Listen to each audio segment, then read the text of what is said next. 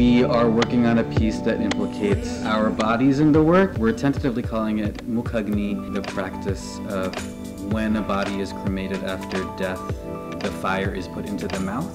We're thinking a lot about ash as a material, and I think that will play a heavy role. What happens after we die is something that I think a lot about, especially in the context of a relationship. We're a couple.